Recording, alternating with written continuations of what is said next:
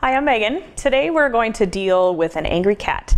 This is Max, and he's been vomiting and losing weight, and so he's here today so we can examine him and draw some blood. He has been fired from other veterinary hospitals, and so we know that he has a history of being angry. He's in here kind of growling at us and preparing for the worst. So we are getting set up. Since I know he's angry, we're just going to assume that we're going to need some pretty heavy restraint on him. So I've got a cat muzzle out. In my opinion, this is the best invention for cat restraint ever. It's really hard, plastic, kind of patenty, and it goes over his face is going to go in here, and we tighten it down behind his ears, but he can still open his mouth. He can scream, he can hiss, he can breathe unobstructed, which I think is the problem with other cat muzzles. When they can't open their mouth, they feel like they can't breathe. That becomes a real problem. So goal number one is going to be to try and get this on his face. I also have a big blanket. This is not a cat that a towel is going to help with, so we've got a big thick blanket. Sarah is going to help me, so there's going to be two of us working on him, and the goal is just going to be to be as efficient as possible. I have everything ready. I have a thermometer, I have a scale, everything I'm going to need to draw blood work. We don't want to anger him and then have to shuffle around and find our supplies. Also kind of on board with the doctor, so she knows exactly the order that we're going to do things. She's got a plan in her head. We don't want to get this angry cat out, do a bunch of stuff, put him back, and then have the doctor come back 5 minutes later. Oh, by the way, do you mind doing this? So just make sure there's a lot of communication when you have an angry animal so that you can get everything done, get him put away and on his way. It's a carrier that opens from the top, but I am going to just take the carrier apart. This is kind of a small hole for us to get our hands in and drag him out of, so I'd rather just, we'll kind of pop all these, and then when we're ready, we'll take the top off, get the blanket on him, and pull him out. I'm not a big fan of dumping cats out the front, just in case he bolts and we lose him. That's not a good situation. You don't ever want to have to pull a cat out from under cupboards or under a shelf or under a cage or anything like that. Certainly escaping out the front door, running into some dogs, all bad news. So we want this to be as controlled as possible. Oh no, something's up, buddy. Okay. All right, wants to go hide in there. Okay.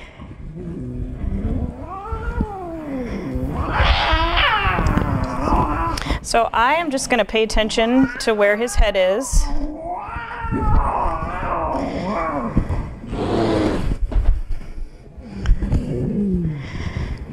So I've got my hand just kind of around his neck to control his head.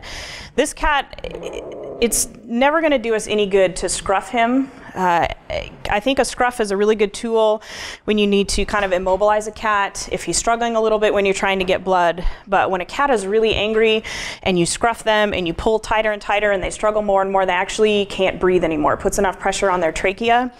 So when I have a really angry cat, I don't scruff at all. I'm just gonna kind of pin his head down. So I know his head is right here. Just pin his neck down so that he can turn and bite through the blanket if he wants to, but just control that head.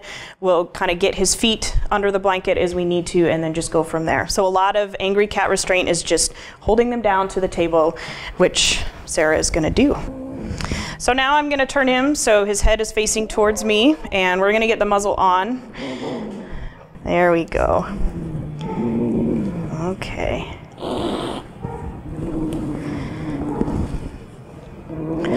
So just kind of feed his head in there. Make sure the straps get behind his ears.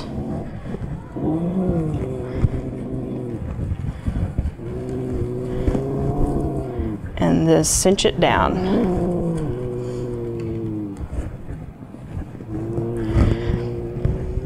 It's not impossible for him to get this muzzle off. If he gets his back legs up there, he can certainly flip it off over his head. But now I know that his teeth are covered and he still has a lot of room to breathe in there. He's still growling. Oftentimes just getting things dark is going to help him. He's not going to, be able to see us moving around and, anticipate movements toward him. So we'll just kind of leave him in the dark, and next we'll get a weight. Max.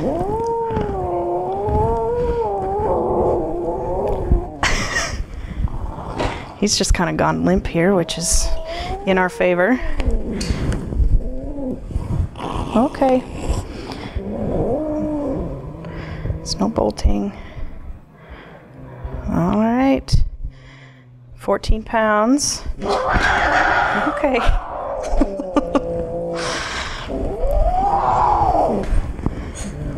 All right. Now that he has a correct weight, if we do get in trouble and we need to move to sedation, we've got that important piece of information and we can just move right to it. So Sarah's got his front half. I just have some hands on his back feet. These cats can do some really good damage with back claws when they start bunny kicking. So it's my job to protect the doctor, and so far so good. All right, so we got a quick physical exam done. He gave us a good urine sample, so that's always helpful. He has been able to get out of his muzzle. This is we all need to be talking to each other. If I see that happen, I need to make sure Sarah knows. His teeth are out, so she's gonna be careful with that. If he's struggling and I'm close to losing his back legs, if Sarah's restraining him for something and she's about to lose control of him, just let everybody know. You've gotta yell it and say, I'm losing it, so whoever is close to his face can step back.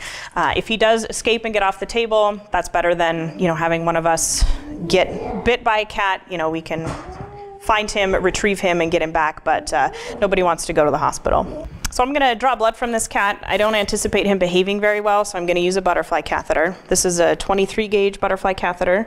The reason that I like these is that it gives him the opportunity to struggle a little bit, and I'm not gonna lacerate his vein. If I've got this syringe on it and he moves around, it's pretty easy to cause some trauma there.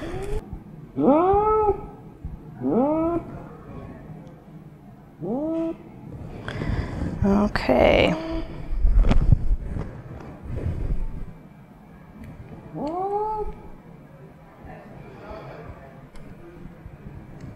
Okay, so we're gonna move him into a kennel now, and that's where he'll hang out until his owner is ready to come get him. So we're not gonna take any of the blankets or anything off of him. We're just gonna pick up the whole mass and just move him into his kennel. So Sarah's still got a good hold on his head, so I'm just gonna kind of help with the back end here.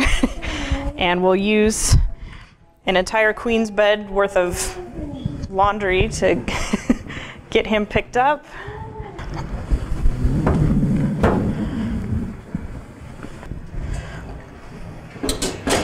All of that bedding in there will be helpful when it's time to pull him back out again. We'll use all the same big blankets and then get him out of here. So we're back with Max, and after further discussion with the owner, we do want to do a good oral exam on him. There's some concern for dental disease, and he obviously is not going to let us get a good look without some heavy sedation. So we're going to give him some dextomator, and in order to do that, we're going to need to get him out of the cage. So he is already aware that I'm going to do something that he doesn't like. The key to getting angry cats out of a kennel is to just do it very quickly and be very decisive about it. The more I flinch and kind of move around, he's going to learn very quickly what's going on, and he's going to be able to get around it and perhaps escape or cause injury. So I have another nice thick blanket.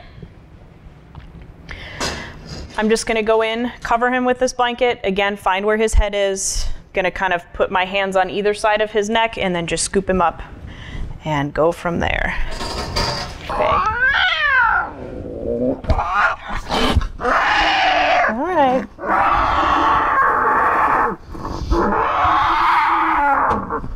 Okay.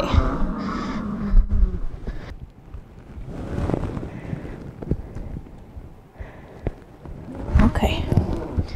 And now we're just gonna kind of wait until he calms down enough. So we've done our oral exam and we reversed his dextomator, and he's now picking his head up and moving around on his own. So I am gonna let him recover the rest of the time in his own carrier so that we don't have to get him out of a cage again. Oh, buddy. Okay.